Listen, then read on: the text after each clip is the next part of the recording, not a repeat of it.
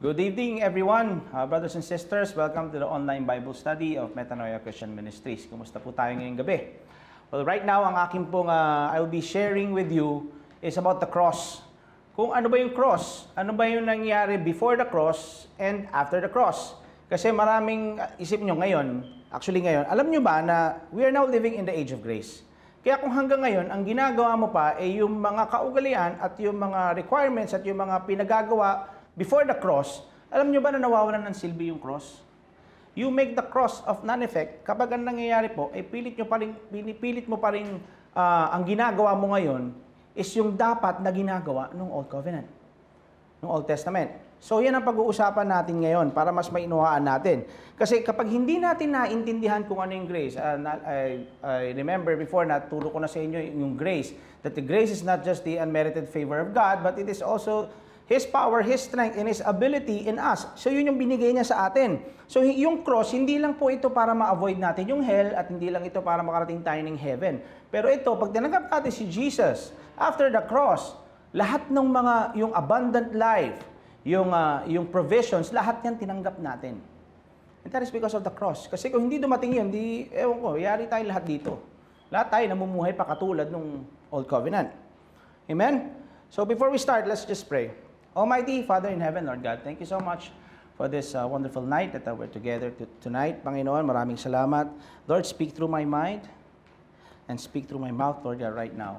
That the people at the other side of this camera may be able to have a receptive heart at maunawaan nila and that the Holy Spirit will touch them, that they may be able to see the truth of your word. In Jesus' name we pray. Amen.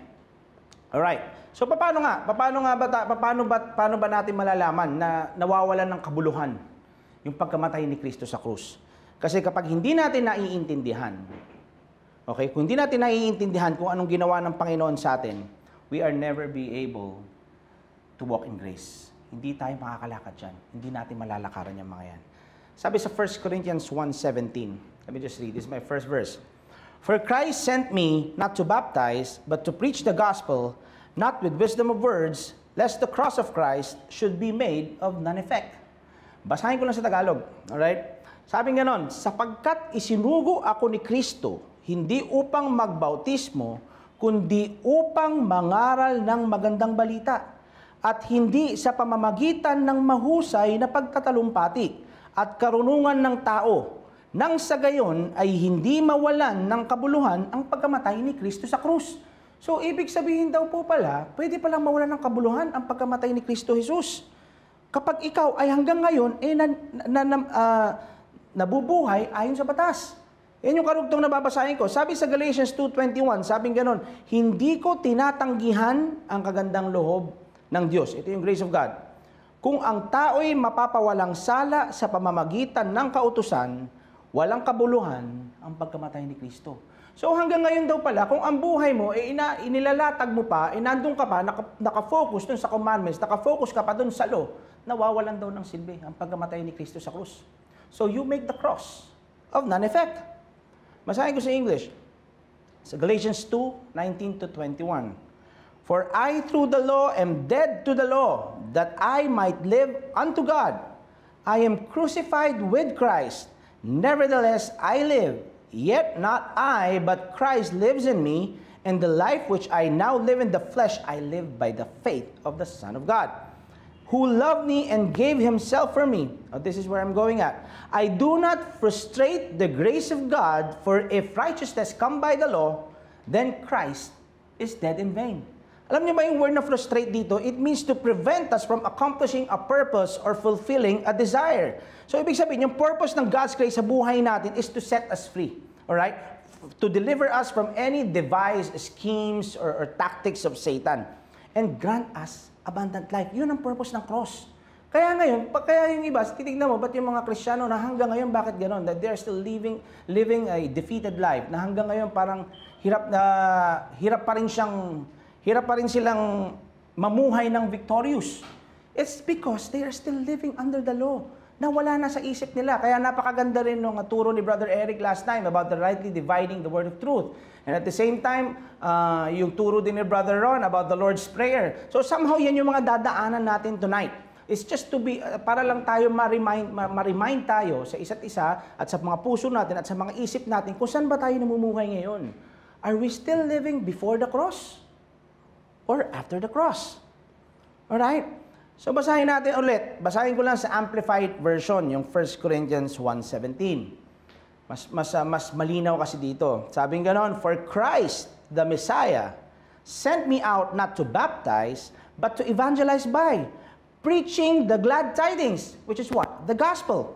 "And that not with verbal eloquence, lest the cross of Christ should be deprived of force, and emptied of its power, and rendered vain." Listen to this. "Fruitless, void of value, and of no effect." So how do we make the cross of non-effect? Actually, pag pinagsama-sama mo itong mga verses na to, binanggit ko sa Galatians and then sa Corinthians, pag pinagsama-sama mo ito, the Bible is saying to us that it is not through the law, it is not through your performance, it is not through your own atoning for your sins, but Jesus bore it all. Binayaran ni Jesus Christ lahat. When He said it was finished, it was finished. So anything that you add to the cross makes it of non-effect. Nakukuha? Kung pag nung nandun siya sa cross, sabi niyang ganon, it is finished. Hindi naman siya dumilat ng isang beses na ganyan, biglang sinabi, oh, down payment lang to ha. Tapos binuka niya ulit yung isang mata niya, mag-monthly ka. O kaya sabihin, oh, paunang bayad to. Kailangan mag-fast ka. Oh, paunang bayad to. Kailangan 3 oras ka magbasa ng Bible. Kailangan dagdagan mo. Kailangan kulang ito. May supplements dapat to. Kailangan maanuhan mo. Hindi ganun. Ang sinabi niya, it is finished, then what happened? He died. And on the 3rd day, He rose again. And He seated at the right hand of the Father. Alam mo yun? Ito yung sinasabi dito. So, pagka sinasabi ngayon dito na, if you, hanggang ngayon if you are still trusting in your own goodness, doon ka nakatutok sa performance mo, sa ginagawa mo, and not on what Jesus has done, you make the cross of non-effect. You are living before the cross. Amen? Kaya marami dito, diba? Lagi namin din na pag-uusapan, madalas din sinishare namin na kapag hanggang ngayon, parang nagiging obligasyon sa atin na sinasabi, kailangan mong gawin to, kailangan hanapin mo to, kailangan gawin mo to, you have to go to church, kailangan mag-church ka. Ito nga, how can you miss church if you are the church? No, kailangan naman, you have to pay your tithes, lahat, puro obligasyon, kailangan gawin mo to. At pagka hindi mo ginawa itong mga to, ito katuruan pag hindi mo ngayon ginawa itong mga to, nawawala ng silbi ang pagkamatay ni Kristo. Actually, mali yun. You make the cross of non-effect if you trust in your own goodness and not on what Jesus has done. Naintindihan niyo ako? Hindi ko sinasabing mali yung mga binanggit ko kanina. Depende kasi yan dun sa laman, sa intention ng puso mo kung bakit mo ginagawa. Kaya nga lagi namin sinasabi dito, it is very important that we always ask ourselves, why do we do what we do? Bakit ba kayo nakikinig dito? Bakit ba kayo nakikinig ng online Bible study namin dito? Bakit ba kayo nagbabasa ng Bible? Bakit ba kayo nag-a-attend ng church? Bakit ba kayo nagtatithe? Bakit ba kayo nag-love offering? So, alamin nyo, ginagawa nyo ba yan dahil obligasyon nyo, dahil iniisip nyo na pogi points kay God? Or you are doing it because you have the right root? Amen? So, yun ang sinasabi dito. So, katulad dyan, sinasabi dito that Christ sent me not to baptize. Kaya hanggang ngayon, if kung may kilala kayo na right now, sinasabi na requirement pa rin that water baptism is a requirement for you to be born again, then you make the cross of non-effect. Parang sinabi mo na kulang pa yung ginawa ni Jesus sa cross. Kailangan pala ma-water baptize ka. No, I'm not saying that water baptism is bad. Water baptism is a command. Okay? It's a declaration. The moment na ma-born again ka, the moment na matanggap mo si Kristo, the next thing that you will look for is a water. Ano mo ako, baptize mo ako. Di ba, naalala nyo yung kay Philip, doon sa eunuch, naghanap sila, baptize mo ako. Yan yung talagang lalabas sa puso mo, hahanapin mo yan, to declare that the Lord Jesus, that I accept Him as my Lord and Savior. Pero kapag ipinipreach mo, at ang sinasabi mo, kailangan magpabaptize ka, kailangan mag-water baptize ka. Kasi kundi, baka wala, baliwala yan. Eh di parang sinabi mo, kulang yung ginawa ni God. Kulang yung ginawa ni Jesus Christ. Kulang pa pala yun, kailangan mo palang dagdagan. Eh sinabi niya nga, kompleto yun Yung cross po, mga kaibigan at mga kapatid, it is a stand-alone. Wala kang pwedeng idagdag dyan. Wala kang pwedeng ipatong dyan. Ginawa lahat ni Jesus Christ. Yung binayaran niya lahat. Hindi yan down payment na kailangan may monthly installment ka. Amen? Pati sa fasting, sinasabi, kailangan mag-fast ka para maging holy ka. Kailangan gawin mo to. Kailangan gawin mo yan. Ang daming pinagagawa sa'yo. Palagay mo ba? Yun sinasabi ko kagad lagi eh. Kailangan tignan mo, ba't ka ba nagpa-fast? I'm not saying fasting is bad. Sinabi ko nga, if you are fasting to deny your flesh, if you are fasting to discipline your flesh, if you are fasting to listen to God more, para mas marinig mo, so that you may be sensitive to the Holy Spirit, okay yun. Pero kung ang ginagawa mo, nagpa-fast ka para may gawin si God, na sa tingin mo, pag nag-fast ka, mas maririnig ka niya, na sa tingin mo, pag nag-fast ka, mauuna sa pila yung request mo, then that's wrong. It's a dead work. Hindi ganun yun. Amen? We are fasting because, katulad yan, kaya ako nagpa-fast, like for example, sa pain. How can you command the pain to go away kung yung mismo katawan mo, hindi ka sinusunod? Naintindihan? For example, ganito, sasabihin ng katawan mo, paano ko palalayasin, paano ko makikinig sa sinasabi mong pain go away? Pag sinabi kong kumain ka, kumakain ka. Ano kuha niyo ako? So, gawin, turuan mo yung flesh mo. Pag sinabi mo, hindi ka susunod, baka gusto mo hindi kumain. That is why we fast. We discipline it. We discipline our body. Kaya yung self-control sa fruit of the Spirit, yan din yun eh. Yung self-control, ang pinanggalingan yan is, appetite, yung sa pagkain. Alright? Ako malakas ako kumain, pero pagdating naman sa disciplining my flesh, I know how to do it. At kailangan lahat tayo ginagawa natin yan. As we grow in the Lord, as we grow in the maturity of our faith, ginagawa dapat natin yan, napapractice dapat natin yan. So this is what we have to understand. Most religion today is always adding to what Jesus has done. Halos lahat palaging, isipin mo, namatay na siya sa krus, yung iba nagpapako pa. Pinagahampas na siya, yung iba nagpapahampas pa. Kahit gano'ng kalayo kang lumuhod, simula kanto, magkabilang kanto lumuhod ka, narinig na ni God yan eh. Narinig lahat yan, binayaran niya ng lahat. Okay? Ang gagawin mo na lang tanggapin. Pero hanggang ngayon, yun ang ginagawa ng ibang tao. Ng mga, masakit pa nga rito, even Christians themselves, still do this. Para silang namumuhay bago yung cross. Para silang namumuhay na parang hindi pa namatay si Jesus Christ, parang hindi pa siya napako sa krus. Doon natin nawawalan ng silbi, doon nawawalan ng saysay, at doon nawawalan ng kabuluhan ang pagkamatay ni Kristo. We make the cross of none effect. We have to understand that Satan's only power is deception.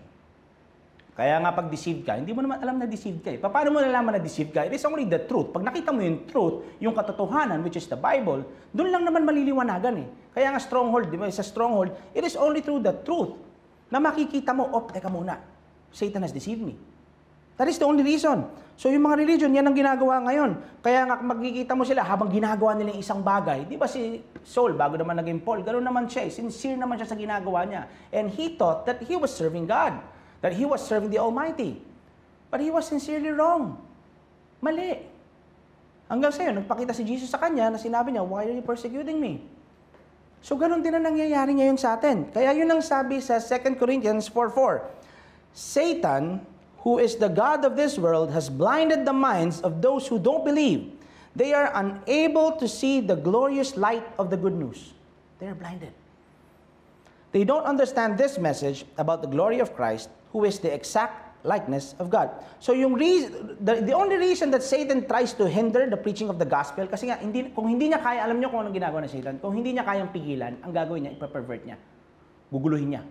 So that you may be confused. Pag na-confuse ka ngayon, maguguluhan ka. So steady ka na doon. It's either hanapin mo talaga yung katotohanan o doon ka na lang. Sabay ka na lang sa agos. Yun ang ginagawa ni Satan, kaya nagtatagumpay siya. Amen? It is always the Word of God that produces salvation. Wala nang iba. Hindi yung mga programs at hindi yung kung anumang social gatherings na gagawin nyo, any religious activity. Ito tandaan nyo, any religious activity, kahit ano pang activity yan, but does not have Christ as the focal center of man's redemption, it's a dead work. Bali, wala lahat yan. So, kailangan nakafocus tayo sa truth of the Word. Let's go to Galatians 5:4.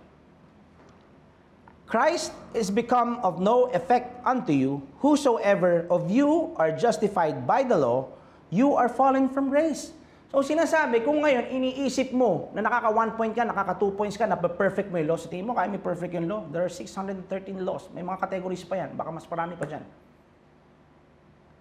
Laglag ka sa grace. Kasi iniisip mo, na-justify mo, nagiging righteous ka doon sa sarili mong kagagawan, doon sa sarili mong kaparaanan. Na wrong. Dapat doon tayo sa natapos na ni Jesus Christ. Christ is made of none effect. Pag ganyan ang ginagawa mo. Tanda natin, Jesus is the greatest display of God's power. The cross is actually the perfect manifestation of God's love. So kung hindi mo naiintindihan kung anong tinanggap natin dyan, at nakafocus ka pa rin doon sa ginagawa mo at sa kaya mong gawin. Kaya nga, para sa akin, ang greatest sin is self-righteousness. Kasi mas nakapili ka na, mas tinibigyan mo ng halaga yung kaya mong gawin kaysa doon sa ginawa ni Jesus. Nakuha niyo ako? Unbelief yun eh. Mas naniwala ka na doon sa kaya mong gawin. Nawala na lahat yung ginawa ni Jesus Christ.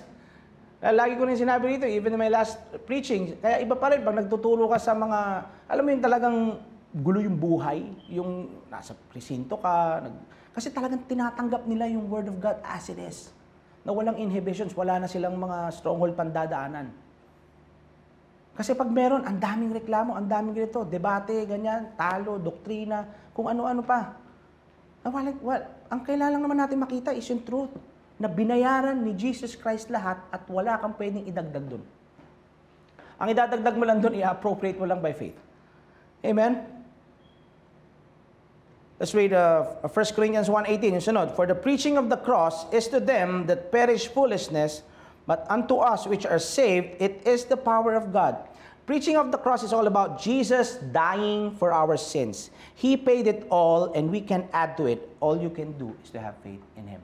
Kaya nga sabi ko, faith is man's responsibility. O teka muna, pastor, sinasabi na naman, responsibilidad na naman yan, obligasyon na naman yan. Alam nyo, yung responsibility na sinasabi rito, faith is man's responsibility. Your responsibility is simply responding in His ability. Paano ka mag-respond? Faith. Hindi sa sarili mong gawa, you respond in His ability. Yung ginawa niya na, yung natapos niya, yung na-accomplish niya, you just respond to it by faith. Yun lang ang gagawin natin. Hanggang ngayon, ang dami pa rin. Kailangan may gawa, kailangan gawin mo to, kailangan gawin mo yan. Kaya nababurden, kaya nako-condemn, kaya napapagod, kaya umaatras, hanggang sa bandang huli, nire-reject na. Hanggang huli, okay na sila ng ganyan. Kasi the more na napapagod sila, the more na nababurden sila, parang pakiramdam nila, ginigilty pa sila ni Lord. Which is wrong. The Holy Spirit is always for edifying. The Holy Spirit is always for building up. Hindi para ma-condemn ka at hindi para ma-feel guilty ka. Amen? Romans 1:16. For I am not ashamed of the gospel of Christ, for it is the power of God unto salvation to everyone that believes, to the Jew first and also to the Greek. When you're talking about the cross, it is not the power, it is not of your own power that has enabled you to live your old life. Hindi yung sarili mong kakayanan na nagawa mong iwanan yung dati mong buhay. It is always the power of God that leads us to salvation. Yung power, yung word, na kapag naintindihan natin, naunawaan natin kung ano yung katotohanan. Kasi ito yan eh. Kasi kung kaya ko palang, ako na lang, sa example, sa sarili kong buhay, kung kaya ko palang magbago noon pa, sa sarili kong kaparaanan, di sana noon pa nagbago na ako. Ever since I was 15 years old, hindi ko na alam po anong ginagawa ko. Ever since that, yun yung edad ko, marami na akong ginagawang hindi tama. And in the course of my life, marami akong nasaktan, marami akong nasirang pamilya, marami akong nagawa na I'm not really proud of. Gustong-gusto ko nang tapusin yung buhay ko, ayoko na ng ganung buhay, gusto ko magbago. Pero hindi ko magawa. Hirap na hirap ako. Only then, until then, nung natanggap ko si Jesus Christ, naintindihan ko that my sins was napatawad ang mga kasalanan ko at binigyan niya ako ng bagong buhay. Only then na natalikuran ko. So, it is the power of God. You can't do it on your own. Amen? It is through Jesus that our sins are forgiven. It is through Jesus that our sins was atoned. Because we can't pay for our sins. Alright? Hindi natin kayang bayaran yan. Ito yan, para tayong may utang na hirap kang bayaran. Dumating si Jesus, binayaran yan, doble pa. Yan ang ginawa niya. So, dapat yung buhay sa atin yan. Para mas maliwanag. Kasi importante nakikita natin kung ano yung ginawa niya, kung ano yung nagawa niya. Merong verse, not sure if Isaiah 50 or Isaiah 51, binanggit yung from where rock you were, and then kung papakita yung pit na from a pit that you were dug out. Nabasa ko yun eh. Parang kailangan, para maging totoo sa yung righteousness ng Panginoon, kailangan makita mo kung saan ka ba niya pinulot. at kung sino ka na in Christ. Amen? If we add anything to Jesus, to the cross, we defile it. Kahit nakabutihan pa yan. Kahit na goodness mo pa yan. Anything you add pollutes what Jesus did. Yun ang sinabi dito ni Paul. Philippians 3:8. Doubtless, and I count all things but loss for the excellency of the knowledge of Christ Jesus my Lord, for whom I have suffered that the loss of all things, and do count them but dung, that I may win Christ. So sinasabi ni Paul dito, lahat ng mga tinapos siya, lahat. Sino ba nag-training kay Paul? Si Gamaliel pa. Lahat ng mga pinag-aralan, he counted all as dung. Yun ang sinasabi niya, that I may win Christ. Marami kasi sa atin dito, kaya masyadong self-righteous na, meron nga, kulang na lang, i-frame yung, frame yung ang mga righteousness dito naka-frame Okay, natapos ko to. Hindi dapat ganun Wala tayong kayang gawin dito. Ang gagawin mo lang, maniwala kay Jesus Christ. So yan ang isa-isain ko. Alright? So ngayon, dinefine ko lang kung ano yung cross, paano ba nawawala ng effect yung cross. Actually, there's a story of a pastor and a kid. May story yung isang pastor na yung anak niya, nagpapaalam na lumabas para manonood siya ng movie. Somehow, yung movie is PG-13. So sabi niya gano'n sa tatay niya na pastor, Daddy, manonood kaming sine, pero PG-13 Siguro may konting violence, may konting sex or ganyan. Pero hindi naman namin masyado, hindi naman siguro parang wala naman siguro, hindi naman ganun katindi. So nag-isip yung pastor, sabi niya, alam mo kahit ano pa yan, ganito na lang, wag na kayong tumuloy, mag-sleep over na lang kayo sa bahay, pagluluto ko na lang kayo. So pumayag yung mga bata, doon sila natulog, doon sila nag-sleep over, and then yung pastor naghain. Just parang meron na siyang ma-improve na point, So naghain, nag-bake ng cookies, and then ang ginawa sa cookies na yun, naglagay siya ng konting maliit lang na goat dung. Alam niyo naman kung gano'ng kalit yung parang sinasabi Paul dito, he counted it as dung. So naglagay siya ng maliit lang, parang raisins lang yun Sinama niya doon sa cookies. Pero bago niya hinain, sinabi niya, teka lang gusto ko lang muna sabihin sa inyo, bago yung kainin niya, may nilagay ako maliit lang, na goat dung. Kakainin mo ba yun? Hindi na, di ba? So, ibig sabihin, kahit ganong kaliit pa ilagay mo at idagdag mo sa cross, it makes it of none effect. So, kahit ganong kaliit pa yung nilagay nila doon, hindi mo na makakain yun. Hindi mo na mapapakinabangan yun. Nakuha niyo ako? Nakuha niyo yung dugtong doon? We have to understand, wala tayong ibang pwedeng idagdag sa cross. And religion has taught us, sobra, na hanggang ngayon, that we have to earn to receive the healing. That we have to do this para mapagaling. That we have to do that para maintindihan. That kailangan natin gawin to para ma-receive yung blessings. That is before the cross, my friends. Hindi na ganun. Hindi na ganun ang dapat nating ginagawa ngayon. Kaya nga, sakto ito doon sa teaching ni Brother Eric, yung rightly dividing the word of truth. Yun ang dadaanan natin ngayon. Let me just go there. Ito yung importante na dapat alam natin para nalalaman natin kung saan tayo lumalakad. Para nalalaman natin, teka muna, nasan ba ako? Nasa before the cross ba ako o after the cross? So ito para ma-remind tayo. Sabi sa 2 Timothy 2:15, Study to show thyself approved unto God, a workman that need not to be ashamed, rightly dividing the word of truth. Let me read it in the Amplified Version. Study and be eager and do your utmost to present yourself to God approved, tested by trial, a workman who has no cause to be ashamed, correctly analyzing and accurately dividing, rightly handling and skillfully teaching the word of truth. So, ibig sabihin, kung sinabanggit dito that there is a right way to divide, din malamang there is a wrong way to divide. Yan kasi ang hirap. If you just pick verses in the Bible and then preach it, pwede kang makagawa ng turo For example, humugot ko nang biglang sinabi dito, and Judas hanged himself. Pwede kang do it likewise. Pwede mong gawin yun Kung ang gagawin mo, humugot lang na humugot sa Bible, Bible pa din yun. Pero dapat, you know how to rightly divide it and wrongly divide it. Kasi kapag mali ang pagkakaayos mo niya, mali ang pagkakakuha mo niya, at pagkakaintindi nyo, walang mangyayari. False teaching yun.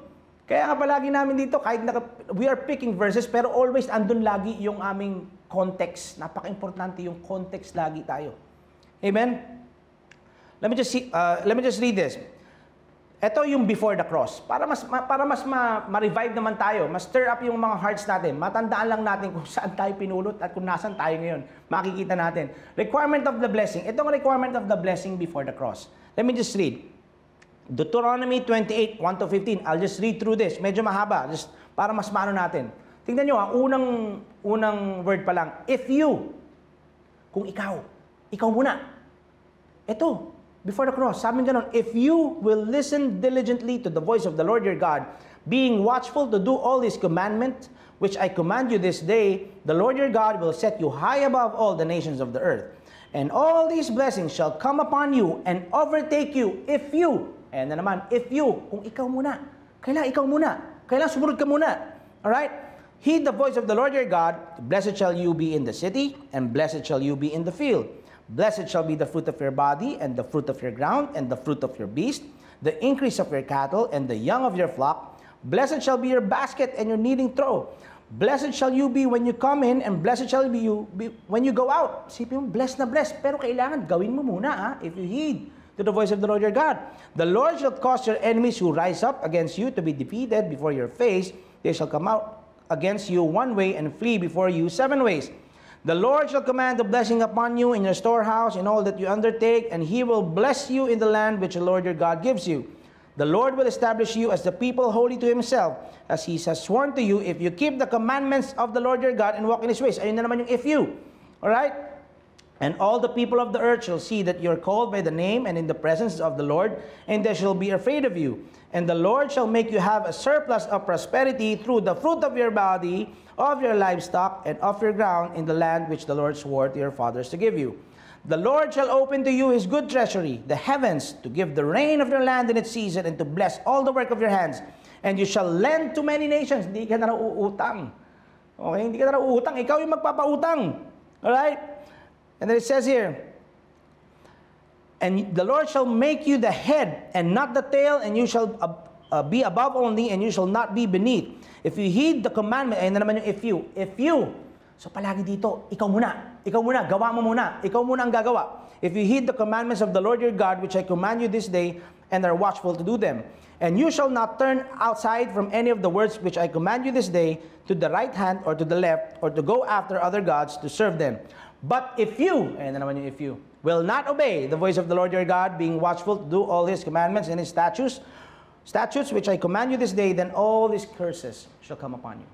So, ibig sabihin, pati ito, pag hindi mo na fulfill lahat ito, pag hindi mo na sunod lahat ng commandments, lahat ng curses, nasa iyo. Pero pag nasunod mo naman lahat, all those laws, nasa ito. So, ito yung requirement before the blessings. Obedience. Obedience. So, kailangan obey ka. Okay? Ano ba requirement after the cross? Para makita lang natin, ano ba requirement after the cross? Kasi before the cross, kailangan sumunod ka. Obedience. Okay?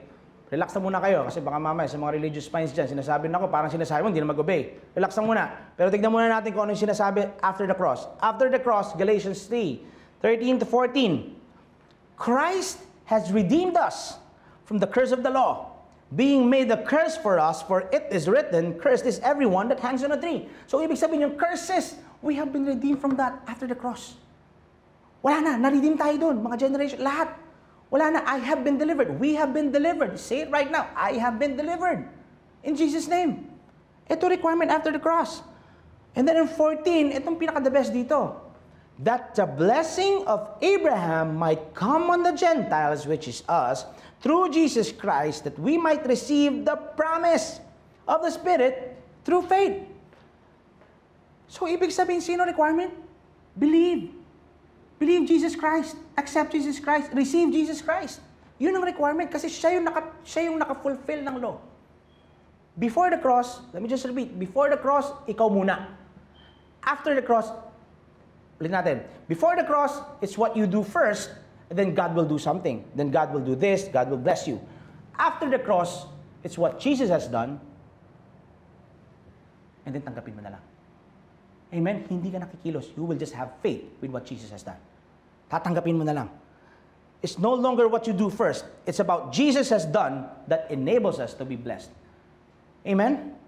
Kaya, marami sa atin, I want to read through this, Galatians 3:1-5 in the Message translation. Kasi dito, si Paul, nung Naturuan niya na na-preach siya na yung katotohanan ng salita sa Galatians, but then, nabigyan lang ng mga false teaching, may mga pumasok na Judaizers, medyo naguluhan na naman sila. Kaya ito yung sinasabi ni Paul. Palitan ko na lang yung Galatians. Yung Galatians, Christians na to Maraming Christians na up to now ganito. You crazy Christians, did someone put a hex on you? Have you taken leave of your senses? Something crazy has happened. For it's obvious that you no longer have the crucified Jesus in clear focus in your lives. His sacrifice on the cross was certainly set before you clearly enough. So sinasabi ito, pinaliwanag ko na kung anong binayaran ni Kristo. Binayaran ni Jesus Christ so that we may have an abundant life. Anong nangyayari sa inyo? Yan ang sabi niya rito. Let me put this question to you. How did your new life begin? Paano ba nagsimula yung bagong buhay mo? Paano ba nagsimula yung pagiging born again mo? Nung naging Christian ka? Sabi niya, was it by working your heads off to please God? Nagpagod ka ba? Bago mo tinanggap si Kristo? O naniwala ka lang? Are you going to continue this craziness? Or was it by responding to God's message to you? Are you going to continue this craziness? For only crazy people would think they could complete by their own efforts what was begun by God. Ito na naman tayo, self-effort. Yung sariling gawa. Alright? If you weren't smart enough or strong enough to begin it, how do you suppose you could perfect it? Did you go through this whole painful learning process for nothing? It's not yet a total loss. Sabi nga, hindi pa huli ang lahat, sabi ni Paul. But it certainly will be if you keep this up. Guys, if you still have, nakikita nyo na parang andyan pa rin kayo, you're still living before the cross. Guys, this is an eye-opener for you. This is a heart-opener for you. And I know that the Holy Spirit is touching you right now, that you may be able to see the truth of the Word, that we are now living in the age of grace. Amen? So sabi nga nun, answer this question. Does the God who lavishly provides you with His own presence, His Holy Spirit, working things in your lives you could never do for yourselves, does He do these things because of your strenuous moral striving or because you trust Him to do them in you? Don't these things happen among you just as they happened with Abraham? Ano bang ginawa ni Abraham? He just believed. He believed God, and the act of belief was turned into a life that was right with God. Guys, after the cross, it says faith. We just believe. So now, sinasabi ba, obedience are no longer important? Baka sinasabi niya, pastor, okay na pala, huwag na pala mag-obey Hindi ganun yun. Obedience still has its place. Andiyan pa rin yung obedience. But it's no longer a requirement. Hindi na requirement yung obedience. Okay, after the cross, Jesus and your faith in Him is the requirement. Ang requirement, si Jesus. That was after the cross. Kasi sa Old Covenant, wala naman talaga makasunod ng mga batas Sa sobrang dami niyan, hindi mo masusunod yan.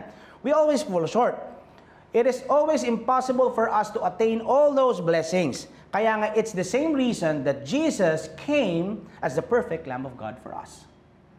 So, ang gagawin natin, tatanggapin na lang natin. So, ngayon, we are blessed. Okay? We are blessed not because of our own obedience. We are blessed because of Jesus' obedience. We do not obey to get blessed. We are blessed. It is why we obey. Nakuha niyo ko? Yung obedience is a fruit. Hindi na siya requirement. Yung obedience, kusa na lang nalalabas sa iyan if you have the right root, which is Jesus Christ. Nakukuha ba? Kasi before, kailangan mo muna maging mabait, kailangan mo nang gawin to, kailangan mo nang gawin yan, requirement.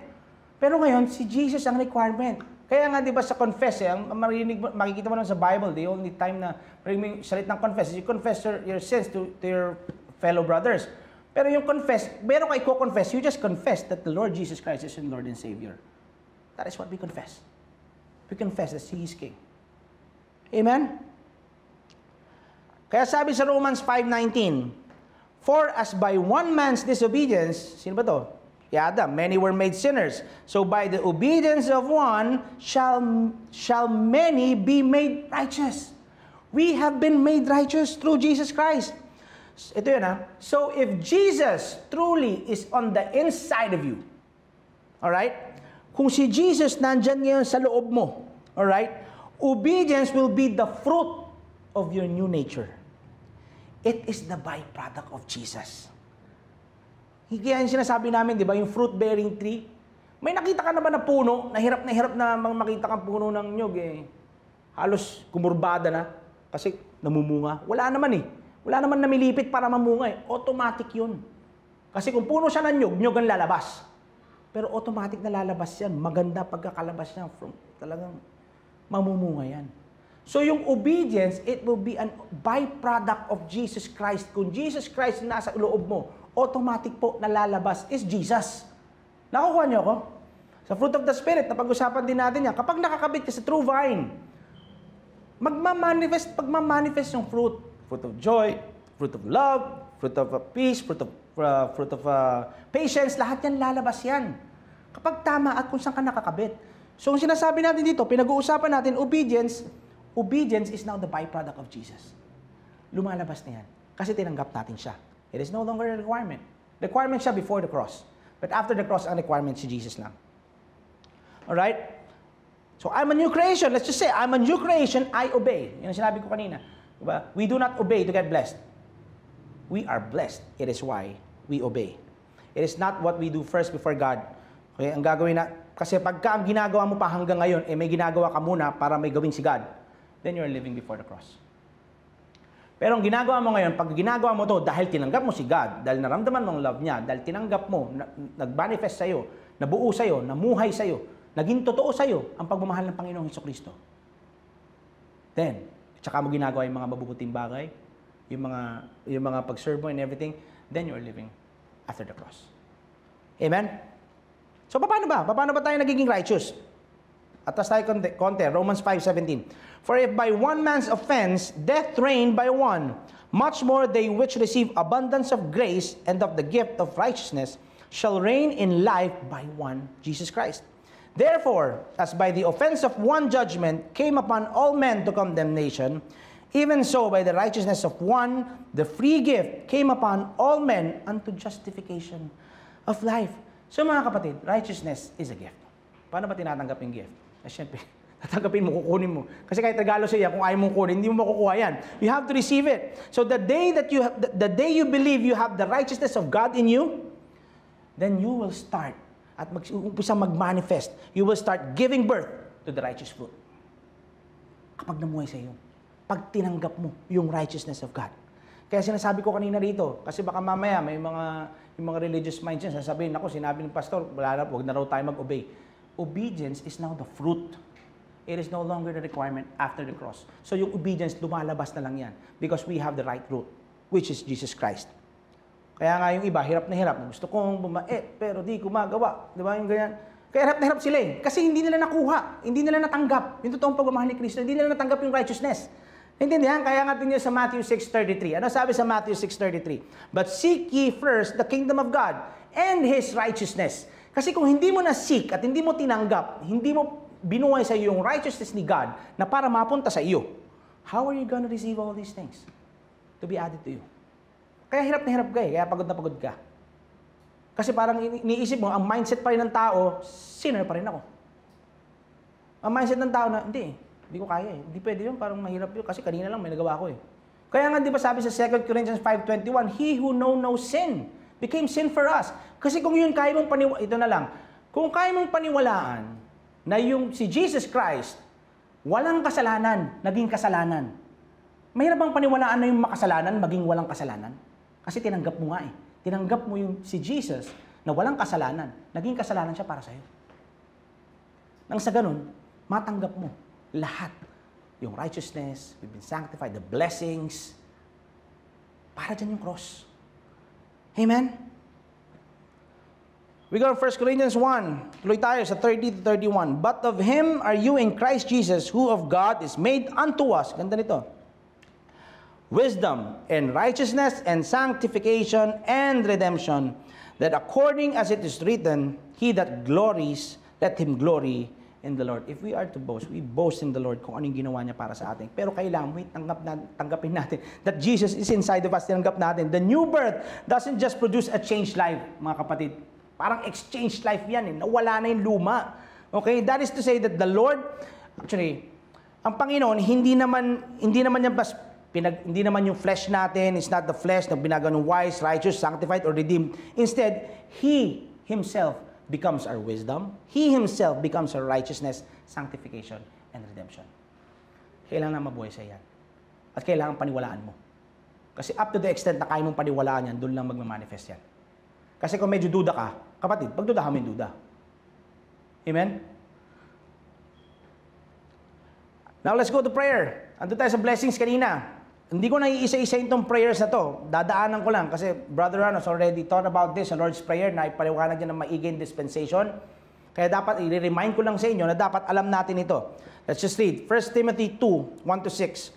I exhort therefore that first of all, supplications, prayers, intercessions, and giving of thanks be made for all men, for kings and for all that are in authority, that may lead a quiet and peaceable life in all godliness and honesty. For this is good and acceptable in the sight of God our Savior, who will have all men to be saved and to come unto the knowledge of the truth. So dito binanggit yung different kinds of prayer. Actually, we have 6 different kinds of prayer. Yung prayer of intercession, prayer of praise, prayer of agreement, repentance, and edification, yung tongues. Hindi ko na iisa-isayin yan. I'm just gonna go intercession kasi marami nagtatanong, paano yun? Kasi nga, okay pa ba yung intercession? Ito, yung intercession, it's still okay. Biblical naman ang intercession, pero paano ka ba nag-i-intercede? How do you intercede? Are you interceding like the way Moses and Abraham did back in the Old Covenant? Or are you enforcing the Word? Kasi ang prayer po natin ngayon, if you are living after the cross, ang prayer natin, hindi na pleading with God. Kaya nga kanina, sinabi ko rito sa 5, for there is one God and one mediator between God and man, the man Christ Jesus. Si Jesus Christ na ang mediator natin. Before the cross kasi, appropriate pa kila Moses yan, kila Abraham para magmakaawa sa Panginoon. Oh, wag nyo na silang saktan. Oh, spare them. Appropriate pa sa kanila yan. Wala pang magmamakaawa eh. Wala pa si Jesus Christ eh. Kaya ganun sila. Hindi, sige na, paano kung may 5? Paano kung may 10 righteous? Di ba may ganun tinanong si Moses? Pero paano? Anong ginawa? Kaya ginagawa nila yun dahil wala pang magpi-plead. Okay sa kanila yun. Pero, after the cross, sino ba mediator? Binasa ko kanina. 1 Timothy 2:5. Jesus is the one and only mediator. Walang ibang magpi-plead sa'yo. Kaya nga tinatapos natin every prayer in Jesus' name eh. Ibig sabihin, lahat ng sinabi mo, i-enforce mo na lang. So if you are trying to intercede the way Moses did, kung ginagawa mo ngayon, nag-intercede ka, katulad nila Moses, nila Abraham, alam mo ginagawa mo? You are taking Jesus' place. Parang sinasabi mo, hindi, ako si Jesus. Kasi ikaw rin nagmamakaawa eh. Tapos na eh. Ginawa niya na nga lahat eh. It was all been provided for. Bayad na. Kompleto na. Kanina pa lang, nung unang sinabi ko pa lang dito kanina, sinabi niya, it is finished. It is finished. Hindi na siya dumilat. May nakita ba kayong dumilat? Na sinabi ba nun, oh, he winked. Sinabi, mag-down payment ka, tapos may monthly ka. Wala naman ganun eh. Sinabi niya, it is finished. This is how we pray.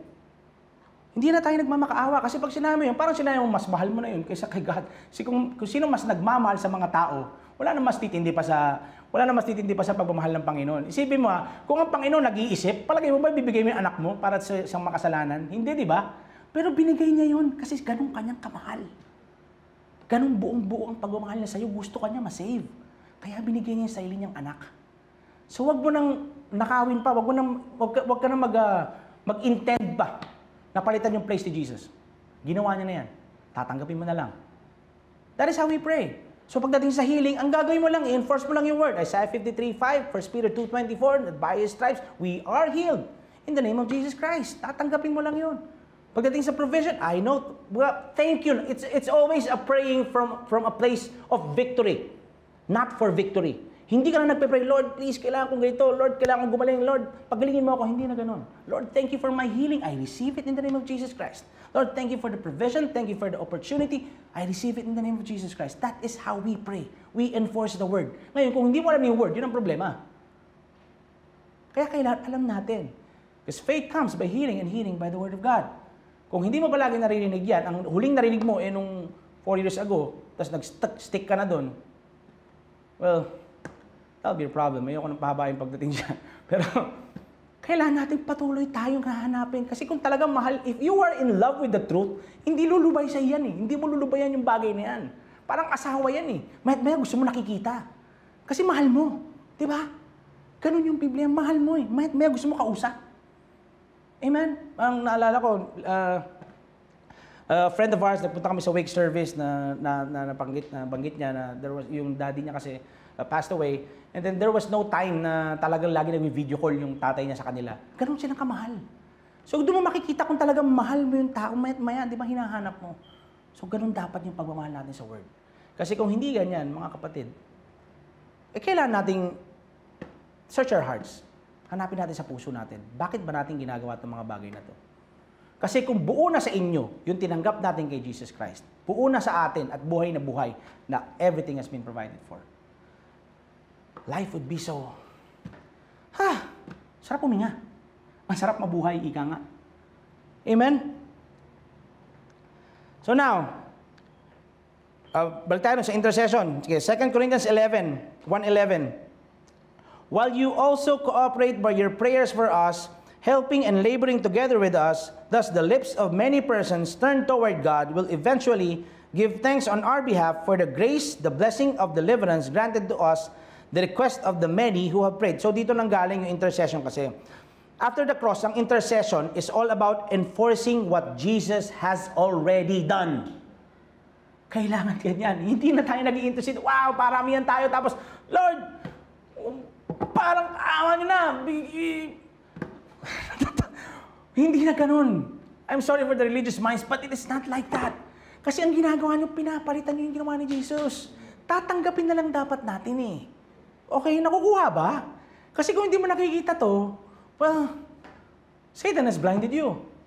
Go to the truth of the word. Makikita yan, ipapakita siya pag hinahanap mo. So ngayon, pakinggan mo ng maigi ito. Ayun, natawa ko, merong Andrew Womack has a testimony about this eh. Meron daw silang ini-intercede. Kaya dito makikita may powerful ng intercession naman eh. They were interceding for a guy na addict. Sabi nga nun, we speak life, we speak happiness upon this person, pero addict siya. So somehow, may problema yata dun sa the kind of prayer na ginagawa nila. Kasi every time na tatanungin nila yung addict, tatanungin ni Andrew, sabi niya, kumusta ka? Okay, life is good. So nagtataka si Andrew, sabi niya gano'n, ba't ganito to? Tigilan na nga natin mag-pray. Sabi niya gano'n, tigilan na natin mag-pray to, wag na natin intercede. Alam niyo na hindi nila in-intercede. The next day, lumapit yung addict. Anong ginawa niyo sa akin? Bigla na siya nag-repent, tulungan niyo ako, sabi niya gano'n. So, ibig sabihin, may bearing yun. Yun nga lang, doon pumasok yung sinabi ginamit nila yung 1 Corinthians 5:5 doon. Kaya minsan, kailangan we have to discern, magkaroon tayo ng discernment when to do this. Ang sabi dito sa 1 Corinthians 5:5, then you must throw this man out and hand him over to Satan so that his sinful nature will be destroyed and he himself will be saved on the day of the Lord returns. This may sound harsh, pero minsan, kailangan kasing magising. And the only way na magigising ang tao minsan is just give him. Para mapagod siya sa kakalakad sa flesh. Pag napagod siya, talagang lalapit siya. Wala may kaya niyan. Depende na lang kung talagang tinanggap mo ng gusto. Pero, I believe that the Lord can still do something for this. Amen? So, there are two kinds of Christian. One who prays and confesses, and the one who just wait on God to do something. So, which one is you? Sino ka dito? Ephesians 1:15-20. Wherefore I also, after I heard of your faith in the Lord Jesus and love unto all the saints, cease not to give thanks for you, making mention of you in my prayers, that the God of our Lord Jesus Christ, the Father of glory, may give unto you the spirit of wisdom and revelation in the knowledge of Him. Brothers and sisters, if we don't have a revelation, Lord, ni Jesus Christ, ng goodness niya, ng lahat ng binayaran niya, mahihirapan talaga tayo. Kaya pinag-usapan dito, wisdom and revelation of what Jesus has already done. Just imagine Christians, lahat kayo, ng mga nanonood ngayon, having this knowledge of Him, of what Jesus has already done, of what Jesus has paid for on the cross. You will never walk in fear, you will never walk in doubt, you will never walk in pressure. Kasi alam mo, you are taken care of. Naintindihan nyo? It's already done. I remember when I prayed for a family friend of ours 2 years back, he was diagnosed with a pneumothorax and all that, and with some other complications. Ang nangyari, pinag-pray namin yun, yung mga pamilya niya, uuwi na yung mga anak niya, galing abroad, kasi they were gonna pull the plug on him na eh. Tatanggalin na yung kasi nga, sinabi na ng doktor na wala na. Wag na kayong mag-decide na kayo kasi talagang hindi na siya, wala na, hanggang doon na lang. Yung magbubuhay sa kanya is yung makina na lang. So, umuwi yung mga kapatid niya, mga anak niya from yung isa States, yung isa Canada, yung isa Saudi, para magpaalam. So ang ginawa ko, the Holy Spirit has already impressed upon me na sinabi na naramdaman ko na, alam mo yung pakiramdam na alam mo yung you know that Jesus healed him. So ang ginawa ko, punta ako ron, pinag-pray namin. Doon mo may kita eh. Kasi kapag alam mo, may revelation ka, kung ano talaga yung binayaran ng Panginoon, by that, when I left the room, lahat, pati pamilya niya, natatawa na nga lang nung sinasabi kong magaling na siya. Magaling na po siya. Tapos pati yung ibang family friend, pag magaling na siya. So parang ako pa yung engot, parang ako pa yung nahihibang na yata. Ano sinasabi mong magaling na siya? So the next day, dumating yung mga anak niya, and they were gonna pull the plug on him. Yes, tinanggal yung plug. Pero tinanggal yung plug kasi magaling na siya. That is what Jesus is. Yan si Jesus. Kapag binigay sa puso nyo that you have been healed, you are healed. Up to the extent na kaya mong paniwalaan yung healing na yan, hanggang dun lang. Amen? And in verse 18, the eyes of your understanding being enlightened, that you may know what is the hope of His calling and what the riches of the glory of His inheritance in the saints. This is talking about Paul praying that the Christians will come to know the power that is in them. Now let me ask you this question. Do you know the power that is in you? Do you know that Jesus Christ is on the inside of you? The same Spirit that raised Jesus Christ from the dead is the same Spirit that you have inside of you. Alam ba natin yun? It is why, ngayon, we get reminded, mapaalala sa atin. Somehow our hearts be stirred. Kasi pag hindi mo alam yung mga binayaran niya, at lalo-lalo na hindi mo alam yung word, at lalo-lalo na hindi mo alam kung ano ba yung asam ba siya ngayon, makikita mo kagad kung paano ka mag-pray eh. Even the way people pray, even the way Christians pray. Sila, Lord, may mga prayer pa sila na, Lord, please, Lord, bisitahin mo kami ngayong gabi, tulungan, babaan nyo kami, may mga ganyan pang prayer eh. Doon mo lang makikita, taga mo na, what happened to Hebrews 13:5 that I will never leave you nor forsake you? Kung sasabihin, babaan mo kami. Intindihan nyo, na sinasabi pa na, please, tulungan nyo ako, Lord, magkikita-kita kami ngayon, samahan nyo kami. Eh, di ba sabi nga, di ba, where two or you're gathered, there I am, in the midst of you. So, asan yung mga yun? So, doon mo makikita, kapag hindi, you don't have the revelation, ang nangyari na lang sa'yo, sumabay ka na lang sa agos. Ang nangyari na lang sa'yo, sumabay ka na lang sa tradisyon, nakakasanayan mo, narinig mo kay ganito, ginaya mo na lang. Tapos wala ka naman self-seeking. Ganito mangyayari. We're gonna pray foolish prayers. Be with us tonight, Lord. Lord, be with us tonight. Anong nangyari sa Matthew 18:20? Anong nangyari sa Matthew 28:20? Nawala? Natanggal sa Bible? Hindi ganun.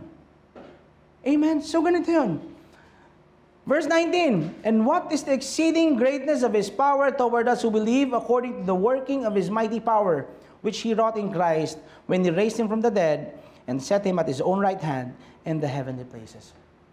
Mga kapatid, isa po natin, paano ba natin nawawalan ng bisa, nawawalan ng kabuluhan, nawawalan ng saysay ang pagkamatay ni Kristo sa Jesus? If you are right now, kung ang ginagawa mo, you are still living your life as if you are living before the cross and not after the cross. Pag ganyan ang ginagawa mo, you make the cross of Christ of none effect. You make His death void. Ganyan na nangyayari, mga kapatid. Kaya ngayon kung laging tatanungin mo, bakit ko ba ginagawa ito? Ginagawa ko ba ito para may gawin si God sa akin? O ginagawa ko ito kasi may ginawa si God sa akin? Nakuha niyo yun? Ginagawa ko to kasi na-bless muna ako. Kaya ako ba't ba kami nagtuturo dito? Kasi punong-puno kami ng pagmamahal ng Panginoon. Hindi namin ginagawa ito para mahalin kami ng Panginoon. Hindi namin ginagawa ito para bless kami ng Panginoon. Bless na kami. Punong-puno kami ng pagmamahal. This is why we do this. Byproduct ni Jesus ito. So you ask yourself this. Ito ba yung ginagawa natin? Nanonood ba tayo? Naku, hindi ako nakapanood ng Metanoia, baka may problema ako bukas. Ganun ka ba? Naku, hindi ako naka-attend ng church, naku, baka may parating na ano. Oh, naku, ayoko masyado maging masaya ngayon kasi may kapalit. Ganun ka ba? You have to understand kung sino yung nasa loob mo. Kasi kung alam mo kung sino yung nasa loob mo, then it will empower you. It will give you the grace, the ability para lakaran lahat ng dapat mong lakaran. Na walang pag-aalinlangan. Na walang pagdududa. Kung magdududa ka, pagdudahan mo yung duda. Dahil yun ang kaduda-duda. Amen? So sabi nga ganon. But I'm almost done. To top this all out, ano ba yung requirement sa salvation? Before the cross and after the cross. Before the cross, ang salvation, ito requirement. Matthew 19:16 to 17. Someone came to Jesus with this question, "Teacher, what good deed must I do to have eternal life?" Sabi ni Jesus, this is Jesus speaking ha, si Jesus ang kausap dito, ang nagsasalita rito. "Why ask me about what is good?" Jesus replied, "There is only one who is good. But to answer your question, if you want to receive eternal life," listen to this. Si Jesus nagsabi nito ha, this was before the cross. Para maliwanag sa atin, kasi yung iba, huminto na dito eh. Nandito na sila naiwan. Sabi nga ni Jesus, if you want to receive eternal life, if you want to be saved, sabi niya gano'n, keep the commandments. Si Jesus ang nagsasabi niya. Oh, kala ko ba, hindi keep the... Si Jesus nagsasabi nito. Kaya nga kailangan talaga, we rightly divide the word of truth. Matthew, Mark, Luke, and John, sisipin nyo, this was written after the cross, but talks about things before the cross. So, ito ngayon mismo, si Jesus ang nagsasalita rito. Sinabi niya noon, paano ka masisave? Keep the commandments. And then he goes on to say that, you must not murder, you must not commit adultery, you must not steal, you must not testify falsely, honor your father and mother, and so on. Yun ang sinabi ni Jesus, obey the commandments. Si Jesus to But this is before the cross. Let's see the requirement after the cross. This is the requirement after the cross. Acts 16:30 to 31. But Paul shouted to him, "Stop! Don't kill yourself. We are all here." The jailer called for lights and ran to the dungeon and fell down trembling before Paul and Silas. Then he brought them out and asked, ito na, "Sirs, what must I do to be saved?" And then they they replied, "Believe in the Lord Jesus, and you will be saved along with everyone in your household." Before the cross, keep the commandments. After the cross, believe in the Lord Jesus Christ. So now, anong ginagawa mo? Are you living before the cross or after the cross? It is not what we do first. It's about what Jesus done first. Kaya natin ginagawa ito. And now, as Christmas is approaching, nakikita ko, naalala ko dati, example ko nito before, masakit kasi tignan na, di ba, pag mga bata tayo, naalala ko na mga bata ko, yung Christmas tree, hinahanap ko kagad yung regalo ko kung nasan eh. Sinisipat ko na, akin yun. Excited ako, bubuksan ko yun. Di ba? Alam mo masakit ngayon? Gifts under the tree of Calvary still remains unopened up until now. Kasi isa lang yung kinuha mo. Pero marami pang bigay yun. Maraming binayaran ng Panginoon doon. Buksan natin. Gamitin natin. Lakaran natin. Only then that we are able to receive the abundant life, the eternal life that Jesus has promised. Let's pray. Almighty Father in heaven, Panginoon, thank you so much for this wonderful night. Lord, whoever is listening to this right now, whoever is watching, Lord, I know and I believe that their hearts have been stirred by the Holy Spirit, that they are able to understand which are they living, before the cross or after the cross. Lord, may they have the revelation, the knowledge of the truth of what you paid for on the cross. Lahat ng binayaran niyo, Panginoon, na ito'y mamuhay sa kanila at dahan-dahan nilang maliwanagan at mabukas ang kanilang mga isip. If there are any strongholds right now, we are bringing it down in the truth of the Word. Because, Lord God, everything has been provided for. When you said it was finished, it was finished. Nandito na lang kami upang tanggapin and to have faith in you and to what you have done and not on what we can do. In Jesus' name we pray. Amen. All right. Thank you, everyone. See you again on Wednesday. Same time, same place, same background, same Jesus, different face. God bless you.